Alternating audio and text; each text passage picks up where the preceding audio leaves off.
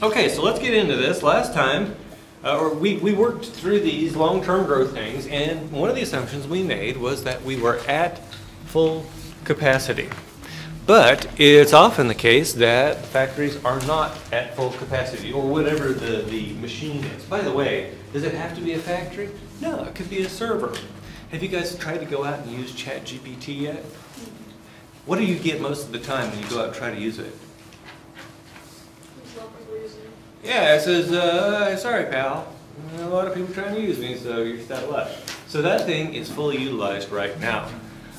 That's not usually the case, but they could go out and purchase additional capacity, right? They have already like a Elite one. They call it $20 a month. Yeah, yeah. So now I like it. They're making money, right? Yeah. So they're charging you to give you wrong answers. I like that. Okay. Now back to the story. And the same thing we see with factories. Factories could be at full capacity, and you can build additional capacity. And so far, what we have assumed is that the factory is full, and that we need to purchase additional capacity in order to be able to meet these new sales.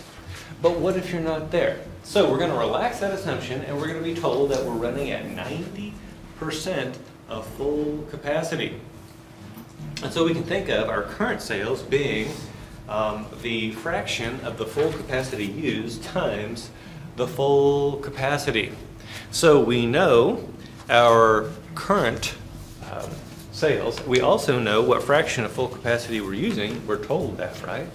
And using that information, doing a little algebraic magic here, rearranging, we can see that our full capacity is going to be equal to our current sales divided by the fraction of full capacity that's currently used. And so we know right now we're selling 1,000, and we're going to divide that by 0.90 and see that our full capacity is 1,111.11111. And what that means is we could actually increase our production by 11.11% without adding any capacity, new capacity at all. Does that make sense? Because we're currently at 1,000, we could go all the way up to 1,011.11111, and we're trying to go to 1,200, so we're already part of the way there. Now, I'm going to tell you that when this is said and done, the way we're doing this, we will end up at full capacity when we are done. And then I'm going to give you some arguments as to why this isn't necessarily a good idea to take things up to full capacity. So, how do we know now how much additional capacity we need? Well, we can take our required sales, or our 20% growth of 1,200. We're going to subtract that full capacity, and then divide the full capacity, and divide by full capacity. And what that's going to do is tell us, oh, by the way, there's a typo here.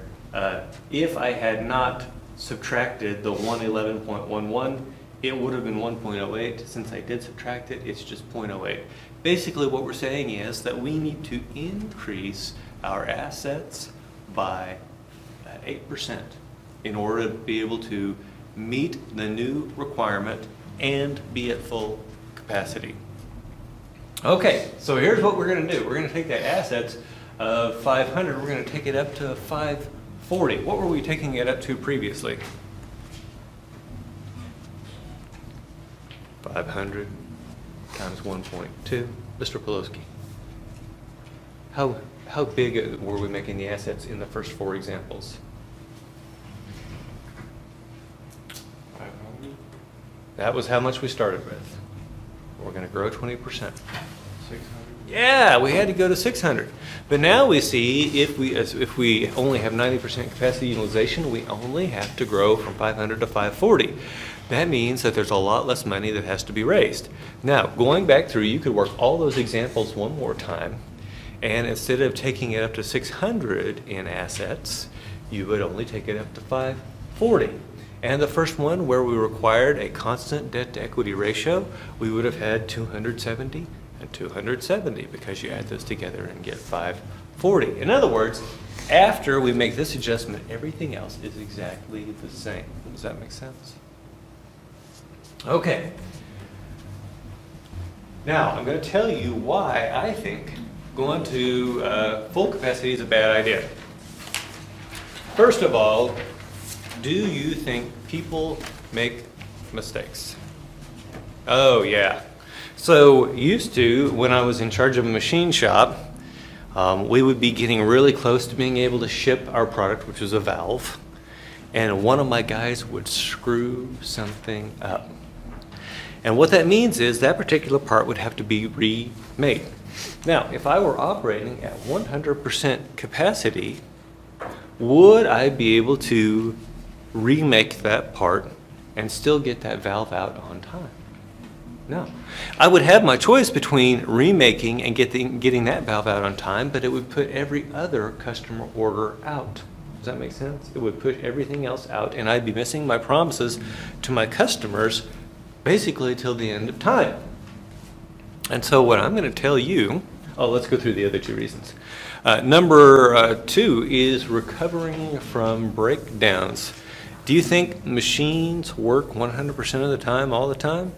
No. I mean, Amazon Web Services has a really good uptime, but how many times have you gone out and found that your favorite website was down because Amazon Web Services, and more than one of your favorite websites were down because they're all hosted on Amazon? Machines break down. And when machines break down, as soon as the machine is back up, guess what? You got to try to catch up. And if you're running at 100%, you'll never catch up. And then we have taking on surprise orders. This is my favorite. So I'm going to tell you about my business here. I would receive orders in. By the way, I was making subsurface safety valves. And so those are valves that go down into the oil well. And if those are down there and functioning, if something happens on the offshore oil rig and it gets like a ship hits the oil rig or something, then basically that well slams, the valve slams shut, and all the fish are happy because no oil gets out. It's a happy, happy thing. Now, usually people are pretty good about planning when they'll need the valve, and so they order it well in advance. And when they ordered well in advance, I would give them a lead time of 6 to 12 weeks and a price of around $100,000, which was really reasonable at the time. Now, if someone failed to plan and they were getting really close to needing my valve and they remembered that they hadn't ordered it, then they would call me in a panic. And here's why they were panicked. Not only was the well going to be late basically turning on to get oil out of the thing, so they're going to postpone their earnings from it, but the other thing is that at the time, and I'm sure it's way more than this now, at the time, this is 1997, rig rental was $250,000 a day. So this is just to rent the rig that's sitting out there in the ocean. And then we've got all our people that are stuck out there. We have to feed them, we have to pay them, we have to haul away their waste. I mean, there's all sorts of expenses involved every day in having this drilling rig out there. And so basically, if I could save them one day on their schedule, it saved them over $250,000. And more than likely, I was going to save them way more than one day by expediting their order. So I would charge them $300,000 for the same valve, and they would be happy to pay it. Does that make sense? Now, if I had been running at 100% capacity in my operation, could I have thrown that hot order into the pipeline? No, there's no way. No way I could have done it without making every other order late. And so these are 3 good reasons not to go to full capacity. Now, previously, what we've assumed is that we were at full capacity and that afterwards we were also at full capacity. Then I told you about going from a part of full capacity up to full capacity. That was the last slide. But here's what I'm going to tell you here is it doesn't matter what percentage of full capacity we're at. If we use the method like we did originally with the assumption of full capacity, you'll wind up with exactly the same percentage utilized at the end as you did at the beginning. And so I always tried to run my operation at about 80%. try to run about 80% to make up for these three reasons. And so if I used the technique that I showed you in examples 1 through 4, I would be still 80% utilized after increasing the capacity that we have for our assets. Does that make sense? And so I wouldn't worry about the slide above this one in my case, because I was exactly where I wanted to be capacity-wise, and so I didn't bother to do this thing at all. Any questions? Okay. Now, here's your problem method summary. First of all, where do we start out with? It's always the sales growth forecast. It's always the sales growth forecast, and that makes a great multiple choice question. Number 2, you got to note your capacity utilization and your constraints. Constraints could be your dividend payout policy, could be your capital structure. Those are going to be the things that tell us how much we're going to have to raise internally, externally, debt versus equity. We're going to determine how much new equity is coming from the addition to retained earnings, and we've got to use our net income and our dividend payout constraints. For example, let's just ask really quickly to make sure you still remember. Net income flows to 2 places. What are those? Retained earnings and dividends. Very good. And so that dividend constraint that we throw on that is going to impact how much addition to retained earnings that we have. And then we're going to find our percentage increase in assets needed to support the new sales level. We've got to think about the capacity utilization if we're trying to go from sub-full capacity up to full capacity. Otherwise, if you're just trying to end up at the same sub-full capacity, don't worry about it. We're going to find our external financing needed by subtracting the old debt, the old equity, and the new addition to retained earnings from the new asset level. Now, that doesn't tell us whether we have to do that in debt or equity, but it does tell us how much we're going to have to raise outside. The last step here is to use the capital structure constraints to figure out how much of that external financing is going to have to be in debt and how much is going to be in equity. What if I figure out that I need to pay down my debt and that's the only external thing I'm doing? What will my external financing look like? What will be the sign on it? Negative. Yeah, it's going to be negative. It's going to be negative, so don't freak out if you see an external financing needed that's negative. It just means that you've got more money than you need. Okay, now let's talk about 2 growth rates using our retained earnings, and they are the internal growth rate and the sustainable growth rate.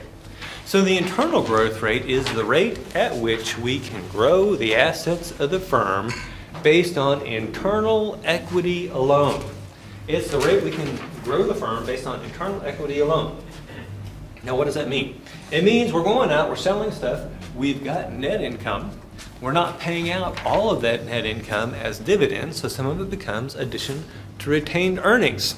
And that amount of money under the internal growth rate, that amount of money is what we have to spend on new assets. And if that means we can grow our assets by 4%, then we can grow our sales by 4%. So that's the internal growth rate. Now, what's the sustainable growth rate?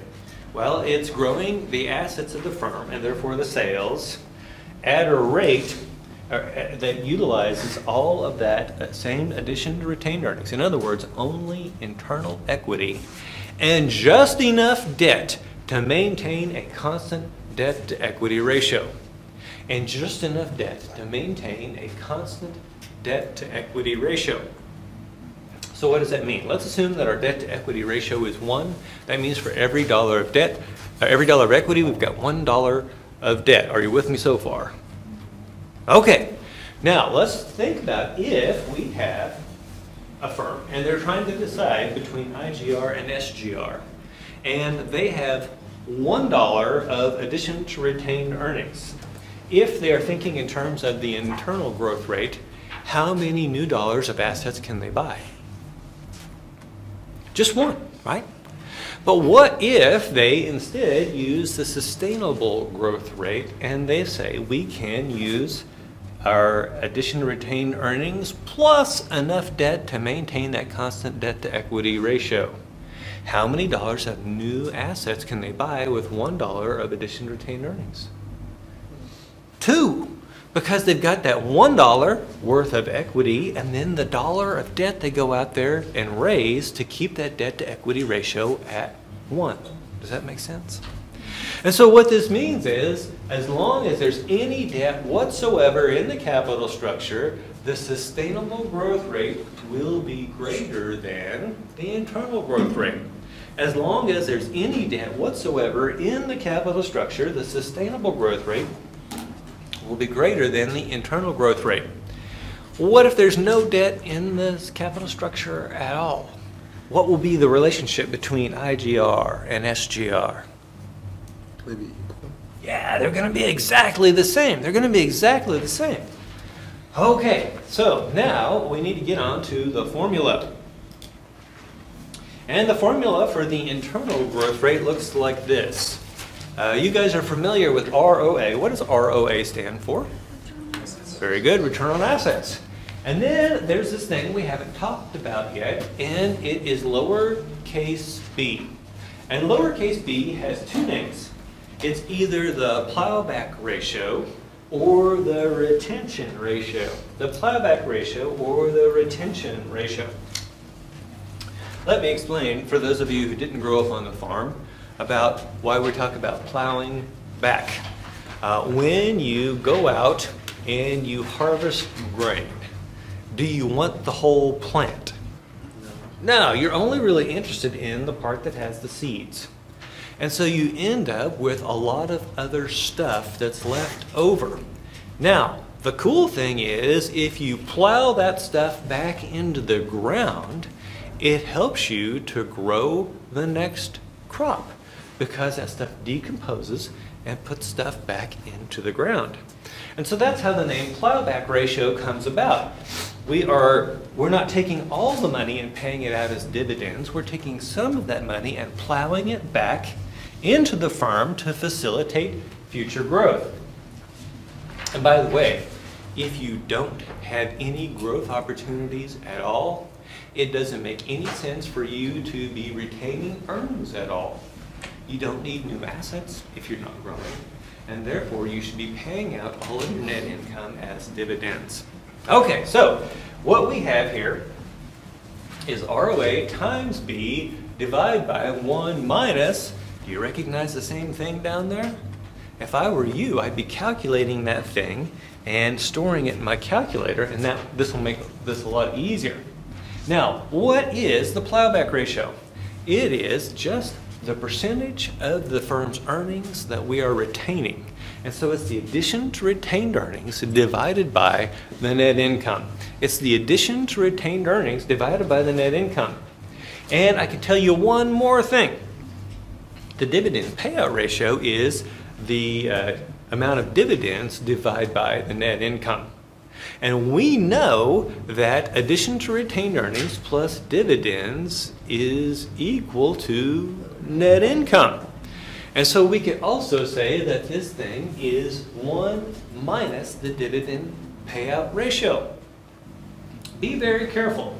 Write this down on your note sheet. Be very careful to make sure that I've given you the plowback ratio. Because sometimes in a question, instead, I will give you the dividend payout ratio. If you get lucky, that dividend payout ratio will be 0.5, and it'll end up exactly the same either way.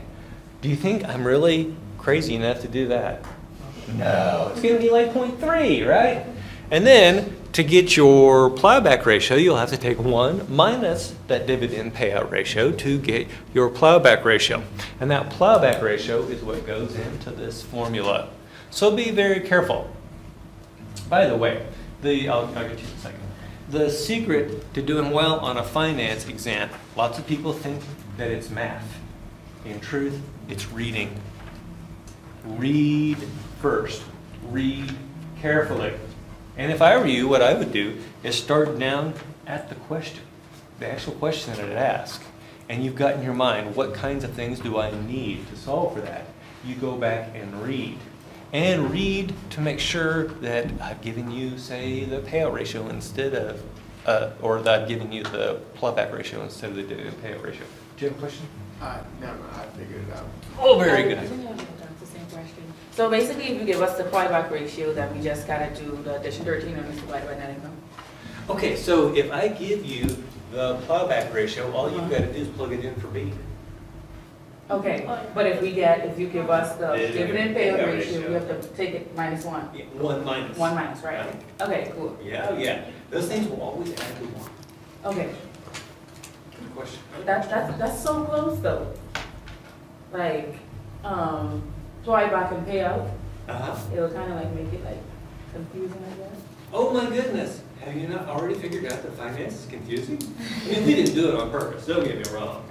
But we Because use, honestly, I thought that plowback and payout was the same thing. oh, no, no, no. And that's why I fell short, so I'm glad that you mentioned that. Oh, very good. Yeah. Okay, the other name for plowback ratio is the, what's the other name? Retention ratio. Now, why do we say that? Because it's the part that we're retaining. It's the part of the net income that we're retaining. Now, which one will I use on the exam? Who knows? Right? Both, maybe, who knows, right? I could get crazy. I will not call it the Zanzibar ratio or something that you haven't heard of before, though. I make sure not to do that sort of thing. That would be cruel. Okay, now, any questions before we move on to how we're going to calculate the sustainable growth rate? Okay, I'm going to show you this, and I'm going to ask you a quick question. What is the only difference in that formula? Yeah, it's ROE versus ROA. Otherwise, the formulas are exactly the same. Now, here's what we know. We know that ROA is equal to ROE is equal to ROA times the equity multiplier, which is just 1 plus the debt to equity ratio. So we know that as debt goes up, ROE is going to climb away from ROA. What do you think that means for sustainable growth rate as we add in debt? How's it going to move versus internal growth rate? It's going to increase. Yeah, it's going to get further and further away, right? So we know that the sustainable growth rate, the more debt we have in the capital structure, the faster this thing's going to grow. And that makes all the sense in the world because we know that if, let's say that we've got a debt to equity ratio of 3, that means for every dollar of additional retained earnings, how many dollars of debt can we go out and raise? 3. And so we can buy 4 new dollars of assets instead of 1 with the internal growth rate. Does that make sense? Okay. Now, let's talk about what impacts IGR and SGR. Both of them, yes? Sorry, I have a question. Go ahead. Why is this called the sustainable growth rate if we're Okay, so in finance, we assume that that every industry has an optimal capital structure. If I grow on internal growth rate alone, what will happen is over time I will get more and more equity in my capital structure and I will move away from that optimal capital structure. However, if I grow at the sustainable growth rate, then I will be staying at that optimal capital structure. But is it possible we could grow faster than the sustainable growth rate and maintain the same capital structure? It's hard. Yeah, how would we do it? So exactly, I don't know, but Oh, okay. it's hard to maintain that. It really sustainable is. If we go faster. Then. Yeah, so it really is, and you have to make adjustments. And if you were unfortunate to have taken my 480 class, you would have seen me draw pictures about that. But here's what I'll tell you.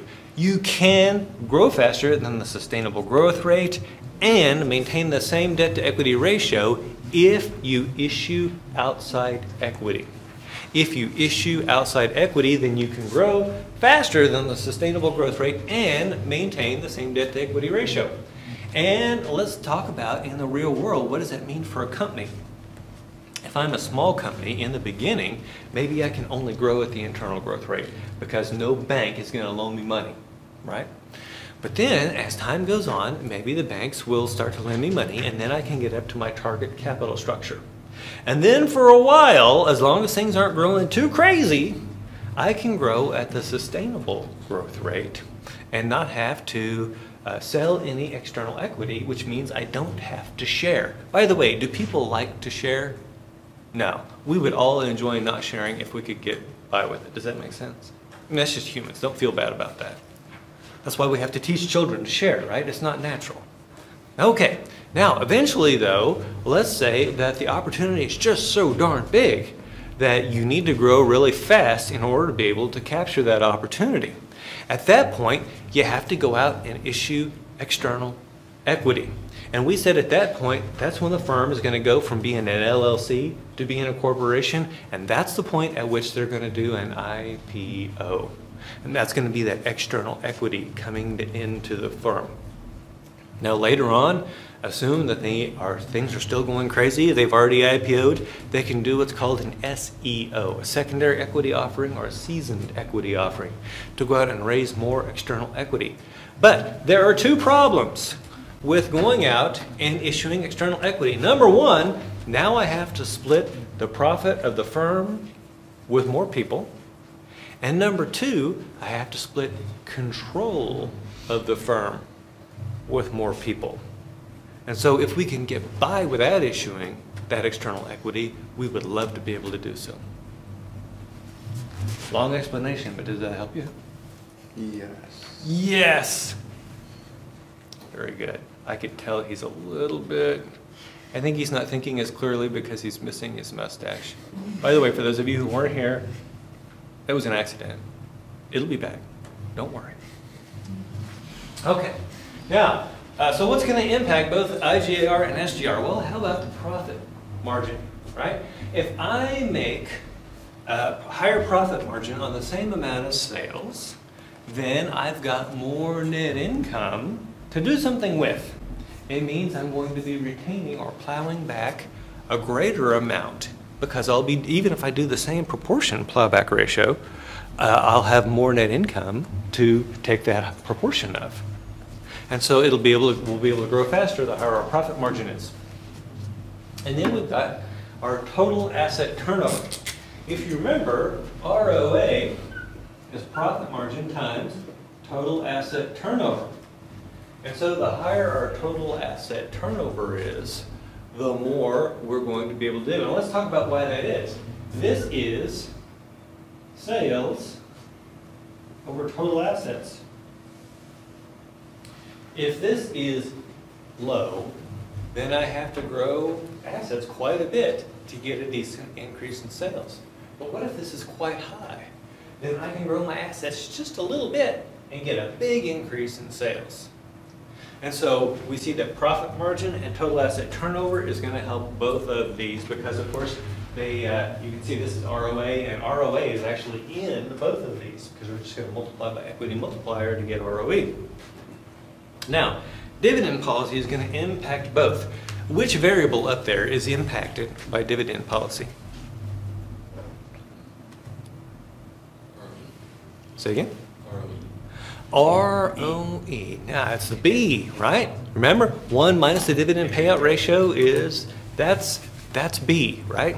And so the lower your dividend payout ratio is, the higher your retention ratio is, the faster you can grow. And that's going to impact both of these. And then finally, your financial policy, meaning your capital structure. It's only going to affect your SGR because it shows up right here in the equity multiplier. There's your capital structure.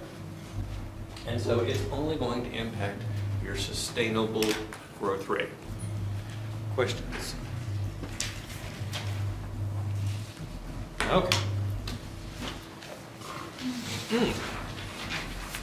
So what do we conclude here? Number one, this is some difficult stuff. Nobody gets it the first time they see it.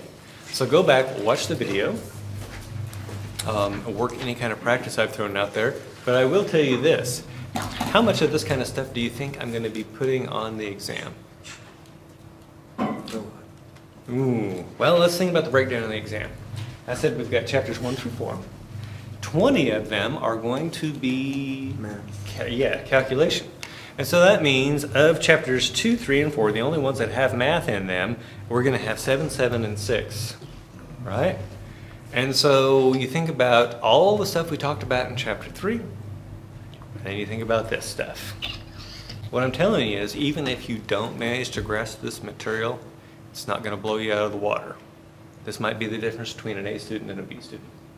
Does that make sense? Okay. Whew. Now we're done with that. Now, let's go ahead and talk about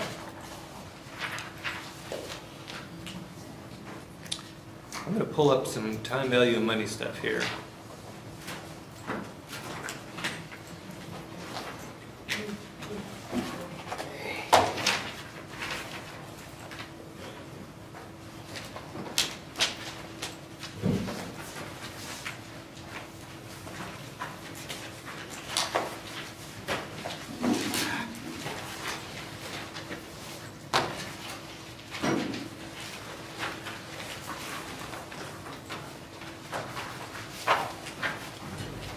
Okay, let's start with asking some questions. I'm going to prove to you that you don't know what you're talking about with time value of money.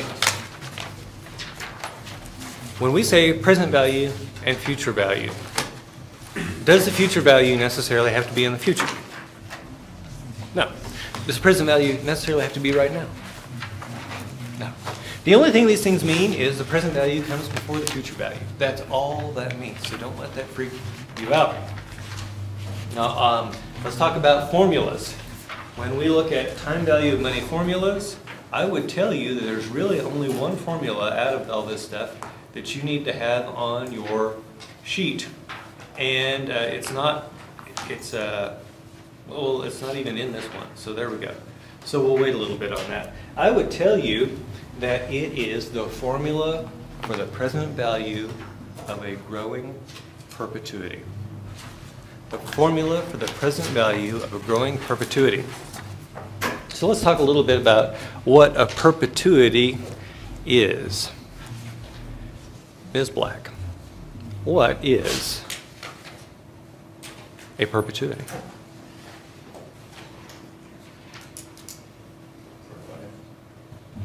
Say again. Oh, okay, so you're thinking about annuity due versus ordinary annuity. So anybody, what's a perpetuity? It's a cash flow that continues forever. Yeah, it's a set of cash flows that goes on forever. And the way to remember that is perpetual means goes on forever. A perpetuity goes on forever. A growing perpetuity goes on forever and grows at a constant rate. So the present value of that growing perpetuity is equal to the first cash flow divided by R minus G. What do you think R is? Yeah, the rate of return, required rate of return. What's G? The growth rate. Now, why am I telling you that's the only formula that you need to have on your note sheet? Number one, your calculator can do everything else. Number two, let's assume that it's a regular perpetuity and not a growing perpetuity. What can you do? What's the growth rate on a regular perpetuity? 0. There you go. Does that make sense? And so if I were you, as far as present value goes, the only present value formula I would have on my note sheet is that, assuming you know how to use the TIBA2 Plus calculator to do your other calculations. Okay, now let's talk about an annuity. I'm gonna come back to Ms. Black because she was so close to answering when Mr. Okay, so what is an annuity? It's the cash flows that they end after a certain amount of time. Yeah, and what does each cash flow have in common with the others? Yeah, they're all the same amount. Okay, now without looking at your notes, can you explain to me the difference between an ordinary annuity and an annuity due? Ordinary annuities, you pay at the beginning. So close! You knew the difference. You knew that it was in versus beginning. Okay. So by the way, in finance, we assume cash flows happen at the end of the period unless we are told otherwise. All right? So an ordinary annuity happens at the end. An annuity due happens at the beginning. Now, between the two of those, everything otherwise identical, between the two of those, which is going to have a higher present value? At the beginning of the whole. Yeah, at the beginning, annuity due, right? Because you get the money sooner, right? We always want the money sooner. Can your calculator do annuities? Yeah, what button are you going to use for that cash flow that happens a set number of times? Is it the CF? Oh, Sorry. swing and a miss. How about PMT? Oh, yeah. See, I'm already proving to you that you don't know, right? So when we have an annuity, we're going to have something for the number of periods, and we're going to have something for I per Y, which is the required return. By the way, N is the number of periods. In the formulas, it would be represented by the letter T, right? I per Y is actually R, and we've got to make sure something between I per Y and N. We've got to make sure they are the same time scale. If your interest rate is per year, then your number of periods needs to be years. If your interest rate is per month, then the number of periods needs to be months, right? What if you've got monthly payments over 5 years?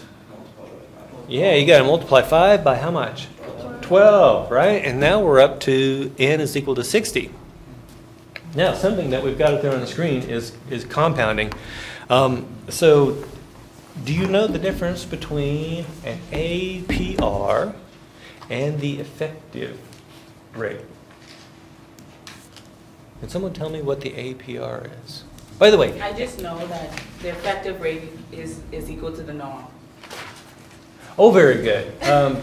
No. Okay, so Or the APR is equal to the APR is equal to the nominal, and effective EFF is equal to the effective annual rate. Okay, Oh, so it's EAR. EAR, very good. Yeah. Yeah. Okay, so let's think about an APR of 12% for monthly payments. What is the monthly percentage? That's just 1%, right? The definition of APR, which is also the same as stated or nominal or quoted interest rate, these are all the same thing. Remember I told you that it would get more confusing? Yeah. Those are all the same thing, and if you're not told otherwise, well, no, I won't say that.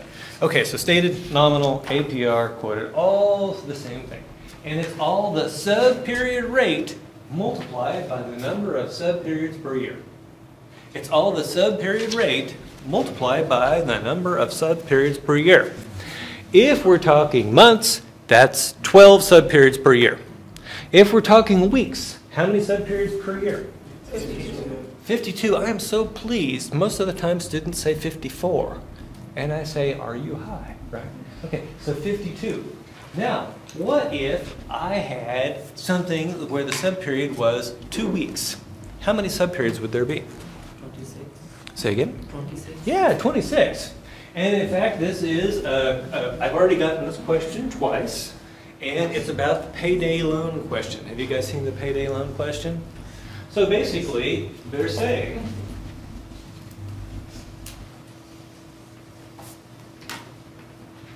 I'll give you $500 today in exchange for $575 at the end of 2 weeks. And the question, we can ask 2 questions from this. One is, what is the APR? And the second is, what is the EAR? If you want to know the APR, all you have to do is figure out the sub-period rate here, and then multiply it by the number of sub-periods per year. How are we going to figure out the sub-period rate? 575 minus 500 divided by 500 is equal to 0.15. That's equal to 15%. Are you with me so far? Okay. Now, if I were gonna figure out the APR, all I'm gonna do is take that sub-period rate and multiply by the number of sub-periods per year. The sub-period is 2 weeks long. How many of those sub-periods are there per year? 26, right? Okay, so 260% plus 130%, 390%, is that right? Someone put it through their calculator, is that right? Are you guys amazed that I can do that? Is that right? Yeah, that's right. 3.9%. I get 3.9. Oh, what you did, you didn't multiply your, right? You just took this. I mean, I times it by 100 and got 390. Yeah, So, that's the difference. You gotta remember which one you're working in, right? And by the way, would 3.9% be one of the likely answers on the exam? Yeah, be careful. I'm glad you said that, because that trips up a lot of people. Okay, now, back to the question. Are you amazed that I can do that in my head? no. No? Because I'm old, right? So when I was a kid, we weren't allowed to use calculators in school. You know, that gave us tremendous ability to do math in our head. Now, think about this. You guys are probably going to try to write your next paper using ChatGPT. What does that do to your ability to write and think critically in verbal terms? Where's the human race going to? We won't be able to read, we won't be able to do math. And then where will we be? But I digress. Okay, now, that's the APR. Yeah. So we found the APR, which is the 15%, correct? Or the No. 390%? Yeah, 390%. Okay, so the 50% is the sub-period? No, Yeah, it is? the sub-period return was, because it was over that 2-week period, right? Okay, so when putting it into my calculator, wouldn't I put it in as a percentage? The 15? Okay, where we're going, yes. But I got 3.9. Do I have to times it? Yeah, right now, the way we figured this, you have to do that yourself, the multiplication by 100. Now, there Okay. is a way you could do this on your time value of money keys on your calculator. You could have negative 500 as your present value. You could have positive 575 as your future value.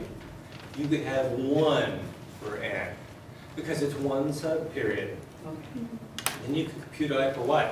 Now, one thing that we should have mentioned before we got started here is that you always want to hit second FV. Second FV before we start any time value of money calculation on the calculator, because the calculator will remember what you had in there previously. If you don't clear it up, you're going to be in a world of hurt. So always do second clear TBM before any of these. So then, once you've got it clear, positive 575, negative 500 for PV, and 1 compute I for Y. What do you get? 14.22. 14.22? Yep. Are you sure? Positive. Positive.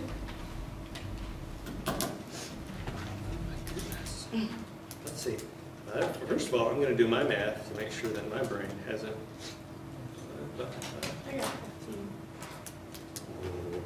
So, okay, we're going to go through and we're going to see exactly what you've got in here. Okay. Second, clear TVM. 1 and 500 would be 575 negative future value. It doesn't matter which I do, positive or negative. Right, sure. Ladies and gentlemen, we have a defective calculator. So everybody else is getting 15 when they do this, right? Is anybody not getting 15? You got 14.22? Oh. I know why. What's that? Yeah, so let's see. Huge. For what? Yours says 15.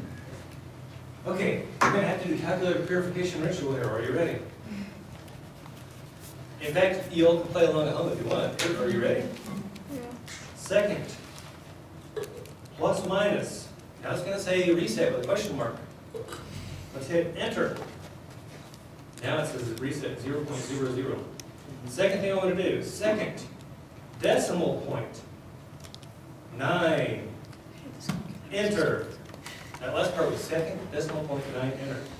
And now we're going to say 575, future value, 500 negative present value, n is 1, compute for y. There we go. I don't know what virus you had.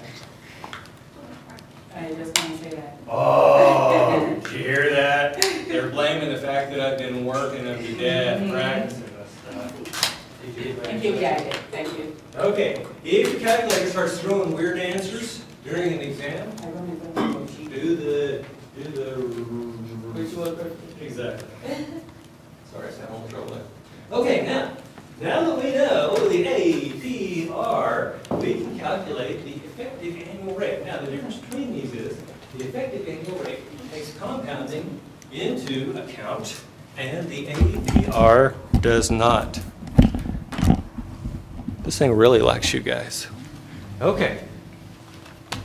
So, if we're compounding more than once per year, this effective annual rate is going to be greater than the APR. That's the first thing I can tell you with certainty. If we're compounding more than once a year, this thing's going to be greater because you've got extra money you're earning in the meantime, interest on interest. By the way, that's another multiple choice question people miss. Compounding is, and there's all sorts of crazy other choices, the correct answer is the earning of interest on interest. Compounding is the earning of interest on interest, and I don't know why people keep missing that. Okay, now we can go for the EAR. And as Ms. Roll has pointed out, your calculator knows how to do this. Here's how. Hit your second button, and then hit the number 2.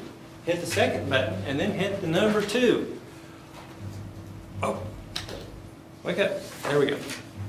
What happens when you hit second 2? What does it say? Nom. And remember, we said that nominal, APR, stated, and quoted all mean exactly the same thing. So what are we going to put in for nominal? Yeah, 390. And just to remind you, it's 15% times 26. Now, arrow up. You guys know where the arrow is? Enter first, then out. Oh, you got to hit enter first. She's It wouldn't absolutely right. exist. Oh my goodness. She is absolutely right. Okay, now, arrow up. C per Y is compoundings per year. How many times per year does this thing get compounded? 26. 26. Ms. Roll, what do we have to do after we type 26?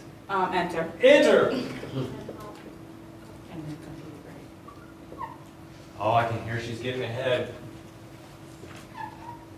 And then we do one more arrow up. And now, what does it say? EFF. EFF. What do you think EFF stands for? Something effective. Yeah. And so what we're going to do there is hit compute, which is, what's it say on the calculator for compute? CPT. CPT. So hit CPT, and it should give you a mind-blowingly large number. What does it give you? 685. So we're at 3,000. 685. Let's just stop. We'll stop right there, just Okay. for sake of making sure everybody got the same number. Did you guys get the same number? Yeah. Yeah. Now, there is a formula to do this. This is way easier. I'll tell you that straight up. There is a formula to do this. It'll confuse you, and you'll mess up. This is way easier to do it this way. So learn this way. Now you say, wait a minute. There's something called continuous compounding. Continuous compounding means that every little split second, it compounds again and again and again, infinite times per period. Now, there's a weird formula for that too, with a natural log and e to the x and some other crap. Do you need to know that? No. I'll bet you've watched my video. How do we fool this thing into thinking infinity? Put a bunch of nines. Yeah, you put a bunch of You nines. fill out the right? calculator for as much as it can take. What's that? Nines. You fill out your calculator with as much nines as it can take. Yeah. And so what we're going to do, and I don't know how many nines that is, but here's what we're going to do. We're just going to keep hitting 9 until it won't take nines anymore. and then we're going to hit enter. And you can do the same thing when you're calculating a perpetuity. You just say n is equal to 999999999, right? It's close enough, and it's because that if you go back and watch my video on this, you'll see that the first doubling of your compounding gives you a pretty good bump. In fact, let's show you that. First one takes you from, if we're 12% compounding once per year, of course the effective rate is 12%. If we compound twice a year, whoo, we jump all the way up to 12.36%. But if we double again to 4, it only takes us up to 12.55%. So instead of gaining 0.36%, we only gain 0.19% on the second doubling. On the third doubling, we only gain 0.10. And so there's this diminishing returns to the increasing of the number of times per year that you compound. And so when you get out this far, the difference between this and infinity is so small, your calculator can't even register it. The difference in the effective between this and infinity is so small, your calculator can't even register it. So that's what I would do if I were you. It's certainly going to get you close enough for a multiple choice exam, that's for sure. And we're talking at like several decimal places before you see any difference whatsoever. Probably beyond anything your calculator can register. Questions? So, yeah. in other words, continuously just means the nines. Yeah. Okay. Continuously, it means an infinite number of compoundings per period. Okay. I noticed in one of your questions you had forever. Forever. That also means. Oh, so a perpetuity, infinity. So this is saying an infinite number of compoundings per period.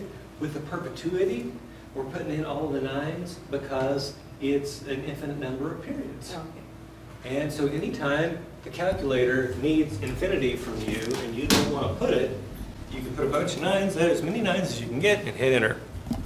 Stop that.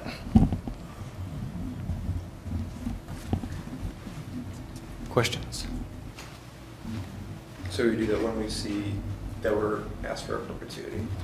Yeah, if you're asked for a perpetuity, you could figure it like an annuity. Only instead of putting the fixed number of periods, just put in a bunch of nines. Does that make sense? Fool your calculator. And by the way, it's in my videos. If you want to go watch those, I tell you exactly how to do that.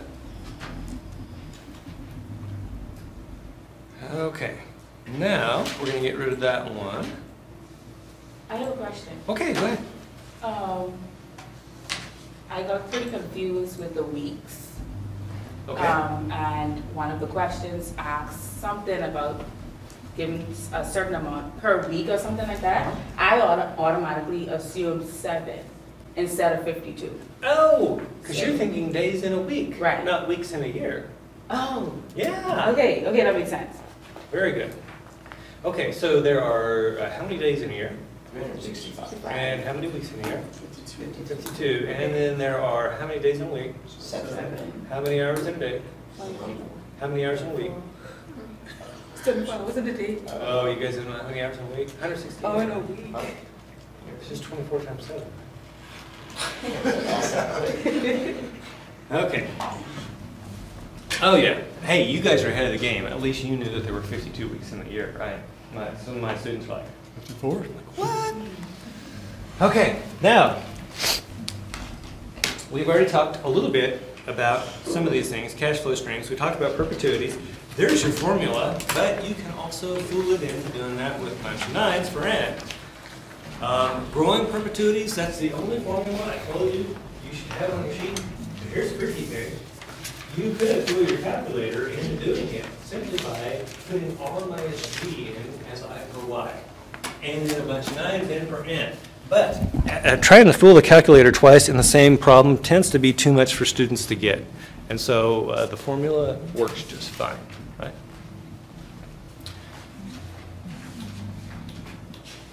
And we talked about annuities versus annuities due.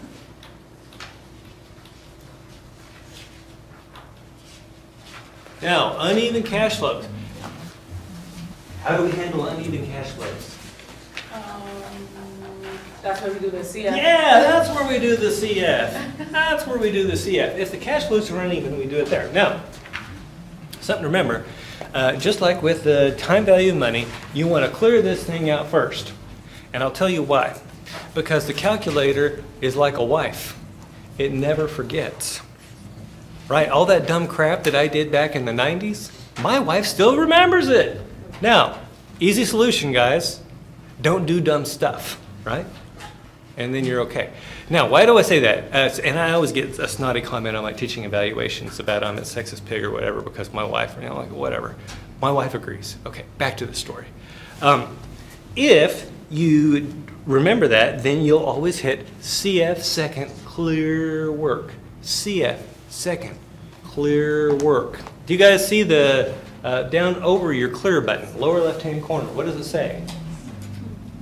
Clear work. Clear work. So you want to hit CF second clear work.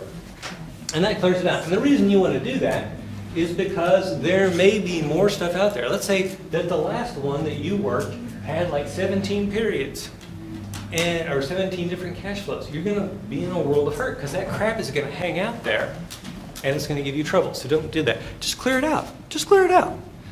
Okay. So how would we do this one in the calculator? Well, it looks like we're investing 10,000 at time 0. By the way, cash flows in opposite directions have opposite signs. Cash flows in opposite directions have opposite signs. And so I'm going to make an investment here. That's a cash outflow from me. I'm going to call that negative. What will the cash inflows be? Positive. Yeah, they got to be positive, right? And so what we're saying here is we're going to make an investment of 10,000 at time 0. And then we will receive 2,500 at time 1, 2,500 at time 2, 0 at time 3, and 7,500 at time 4. Okay, now how do I use the CF keys to find the present value of this? I'm going to hit, I've already cleared it out, right? And right now your calculator should say CF0 equals. Is that correct? Okay, I want you to type in there 10,000, then hit the plus minus key, and then, Ms. Roll, what do we have? And, The enter key, right? You got to hit enter or it's like it never happened. Okay, now we're going to arrow down. Now it says C01. Any idea what we should do there? 25. Yeah, 2,500. Go ahead and type it in. 2,500. Enter. Shape. Arrow down. Now, what does it say? F. F01. What the heck is that? That is 1. It's the number of times in a row that that cash flow, identical cash flow, appears. How many times does that identical cash flow appear? Twice. So I'm going to put a 2 there. 2. Enter. And then arrow down. Now, we have already taken care of time 1 and time 2. Now we're up to time 3. And by the way, how have we taken care of time 1 and time 2? Because we did that F01 equals 2. Now your calculator right now says C02. Probably freaking you out because you were expecting C03. No. The calculator numbers these as in the different identical cash flows, the distinct cash flows. And so that 1 is covering both of 1 and 2. And so your C02 will actually be number 3. Now, number 3, would it be okay for me to just skip over that since it's 0? No. Hit enter, arrow down. By the way, it already had 0 in there, right? You hit enter, you arrow down, it says F01. And that's correct, because 0 only happens once. We're going to arrow down again. What are we going to put in for C03? Yeah, 7,500. You got to hit enter. Now, we could arrow on down and see that F03 is just 1. But if you play with the calculator long enough, you know it's going to be there anyway. Unless your calculator's been possessed like your calculators were, right? But we purified them. They're all good. So now what you're going to do is we are going to use the cash flow register and we're going to find the present value of all those cash flows. What button should I hit next? NPV. NPV. NPV is defined as the sum of all cash, the sum of the present values of all the cash flows. And that's exactly what we're looking for here. And so we're going to hit NPV, and then it says, what does it say once you hit NPV? 7%. It says I, right? Oh, I, yeah. And what are we going to type in? 7. Yeah, and we're going to type that in as a percentage. 7, enter. Now, arrow down. NPV. And then you hit compute. And what present value does it give you? 241. Yeah, 241.76. Now, students will say, oh, I hate the fact that the cash flow numbers don't match up with the times. Couldn't I just type in 2,500 twice? Yeah, you could. But what if I give you 17 2,500s and then a 0 and then 7,500? Do you really want to sit there and go through 17? No. Learn to do it this way. You'll be a lot faster. By the way, do you think speed's going to be important on the exam? Yeah. You got 75 minutes. How many questions? 40. That's less than 2 minutes per question. Does that make sense? Oh, by the way, let's talk about a strategy for the exam. First of all, you're going to get drawn from a random. I've got 40 random pools. And so the chances of any two of you getting the same exam are 1 in 256 million. So don't worry about someone else doing it earlier and passing the stuff to their friends. Don't worry about that. Now, the second thing I'm going to tell you is that they appear in random order. So those pools appear in random order on the exam. And I always feel bad for students who get randomly drawn the worst problem for number 1, right? Because what is our human minds tend to want to work straight through things. Does that make sense? You can't. Because you might get stuck on that first one, spend 30 minutes on it, and you're like, woohoo, I got it. And then you realize you don't have time to work on the rest of it. So here's my advice to you. By the way, I do let you go backward and forward. I do let you do that, so don't freak out. So you look at number 1, and you're like, skip, right? And your number 2, you're like, yeah, I got that. And you answer it, and you get to number 3, and it's a little hard, so you're like, I'll come back to that. So go through, nail down all your easy ones, and here's why. Every single question on the exam has the exact same point value. And here's how I set it up at exam. When I build an exam, you think I'm just like randomly pulling crap out of the universe. I'm not. I'm trying to have a certain number of questions that only A students will get right. And then I have a certain number of questions that only A and B students will get right. And then I have a certain number of questions that only A, B, and C students will get right. And then, you know, I've got to throw these poor folks a bone down here on the bottom. I'm going to have stuff that everybody can get right. I very seldom have people do less than 25%, which is like if they were just randomly guessing, right? So I always throw out some things that people know. So what does this mean for you? You want to go through and get all those D and F problems just nailed down, and they're going to take you like 3 seconds apiece. And then you're going to go back, knock out the C's, B's, and then when you've got time left over, you go back and knock out those A's. And by the way, this has a psychological impact too.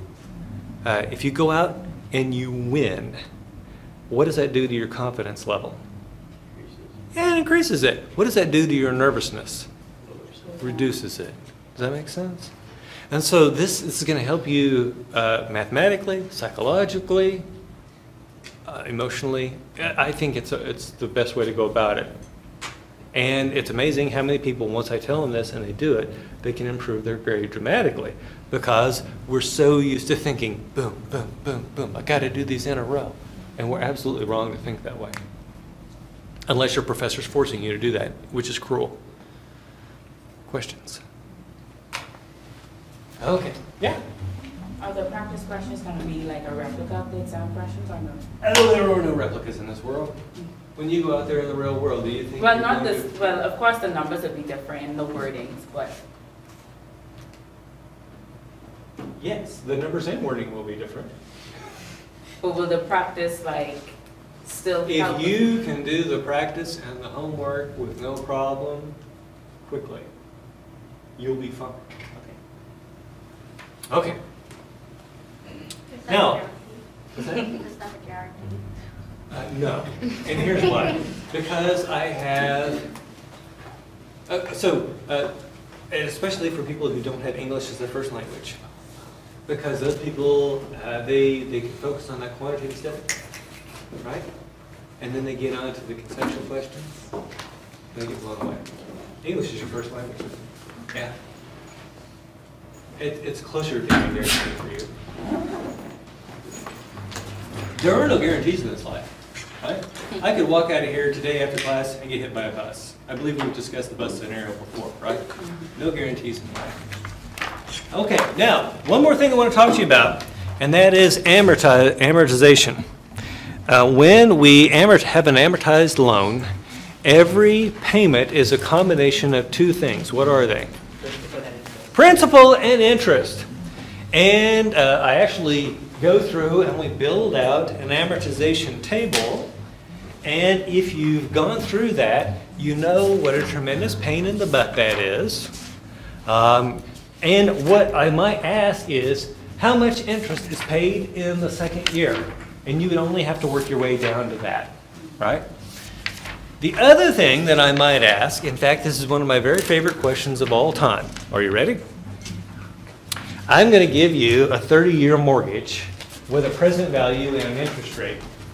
And I'm going to tell you monthly payments. Of course, mortgages are always monthly. And I'm going to ask you how much interest is paid over the life of the mortgage. And you're going to look at that and you're going to call me something really foul. And you're going to say, I'm going to have to do this for 360 months? The answer is no. Remember that each payment represents principal and interest. If I know the monthly payment, all I have to do is multiply it by 360, and that tells me the total amount of money paid. Does that make sense?